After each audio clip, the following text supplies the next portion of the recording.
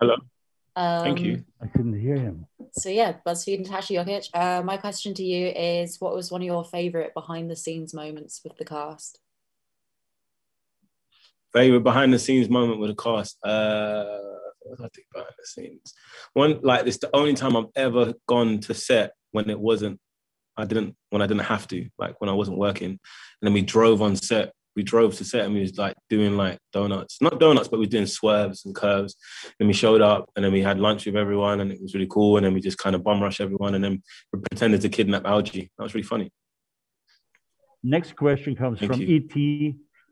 Kevin Fraser.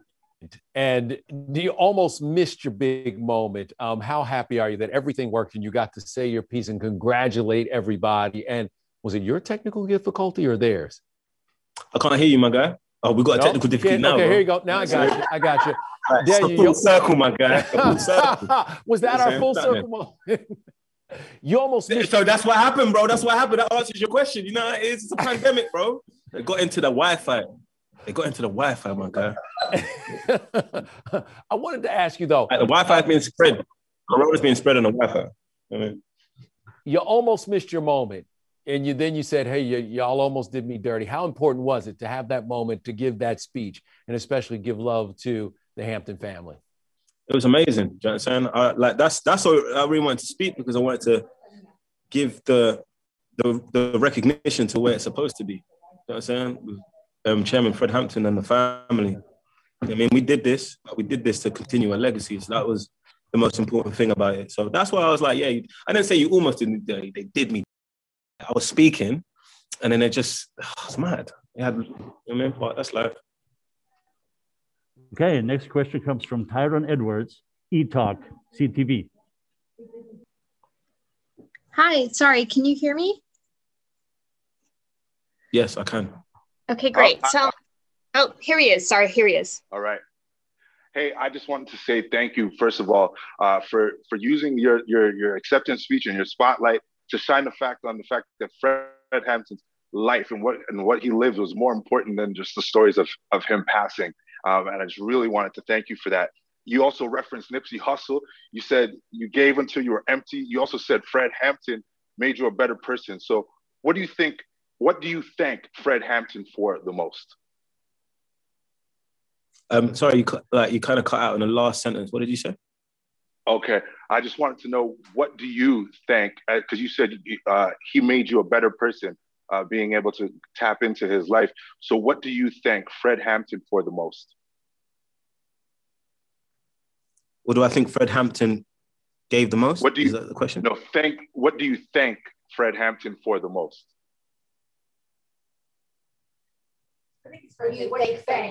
Oh, Frank Hampton. I thank him for his love, man, and his compassion, and the amount of self-love he had, and how much he poured into the Black community, you know, and didn't compromise on that, you know. And he's a brilliant man. I've never encountered anyone like him. You know what I'm saying? So it's sometimes I read his speeches just randomly. You know what I'm saying? That's how deep, that's how much he gave, and I thank him for his life.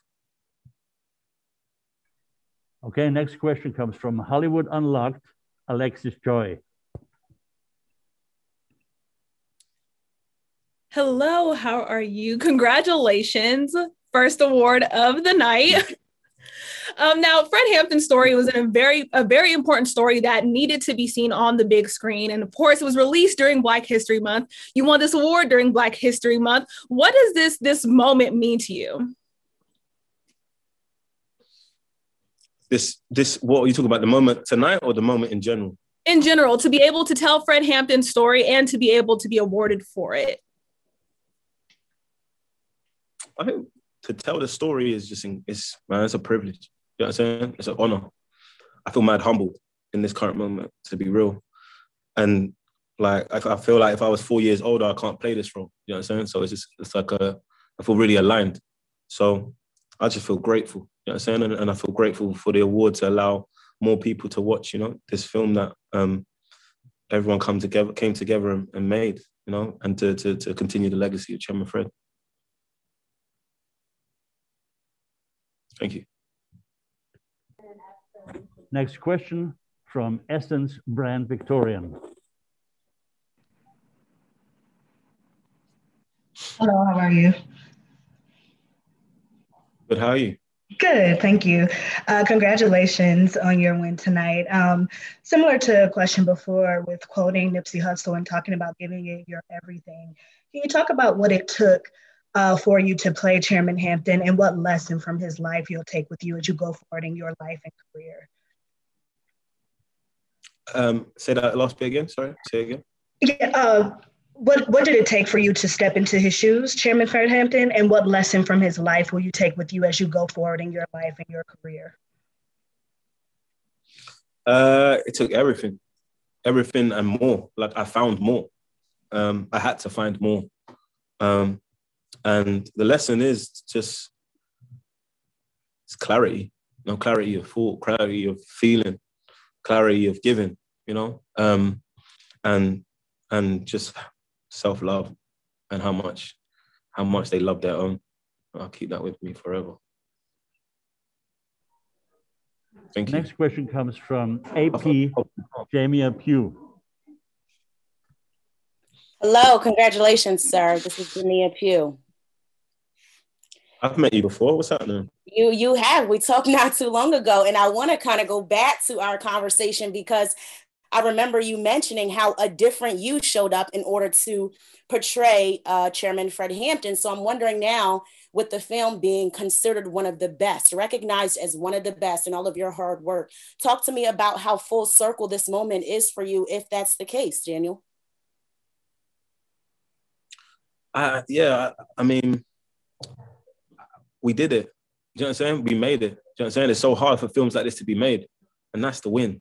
For me, that's the win. I like the fact that we told it from this perspective. You have to give your hat tip your hat to Ryan Coogler when he made $1 billion. He pitched this, you know, like it's certain. So many things have to happen in order for this film to get made. Like Forrest Whitaker tried to make it, Antoine Fuqua tried to make it. It's a lot of people who tried to make this film. So the fact that we were able to make it is the biggest win. And the fact that mainstream audiences arriving to it and arriving to this story is everything.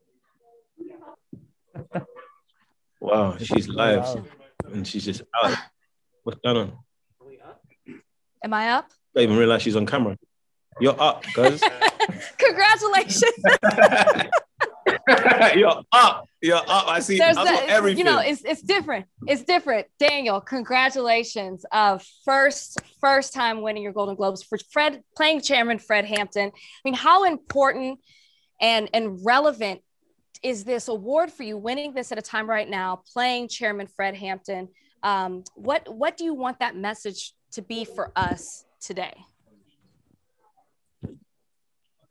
It's to know people that are on the front line and really doing changes, really doing the battles, people that are responding to the murders of George Floyd and Breonna Taylor, the fact that they're not alone. They can look in history and there's a line of people who really fought and really believed in what they believed in, and they had the words and they had the strategy to implement it. And it's to know that like they're not crazy. And she's gone, but that's life. See that?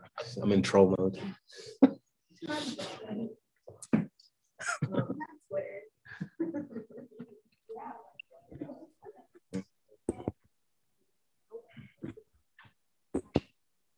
I know everyone's scared about 5G, but we really need that shit. I guess you didn't hear me.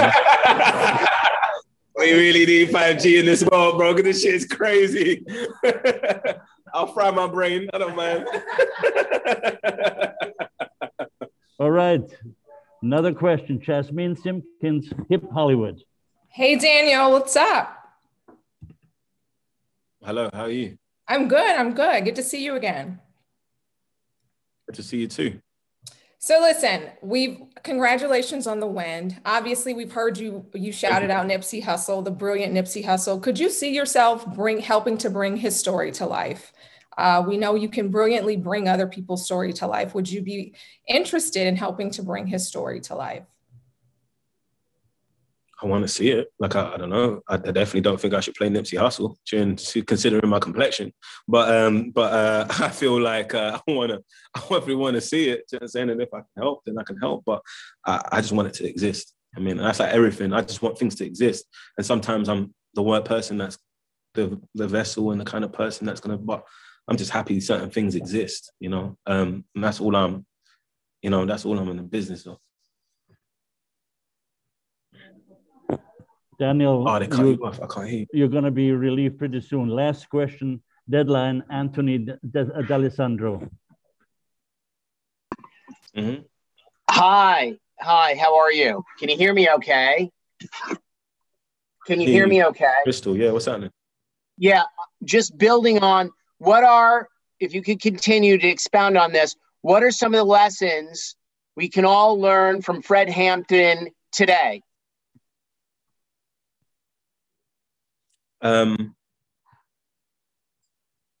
The importance of clarity of thought and clarity of belief, and how to think of an idea and action it and organize people together, but like loving the local community and focus on the local community first. Because when you change your world, you change the world.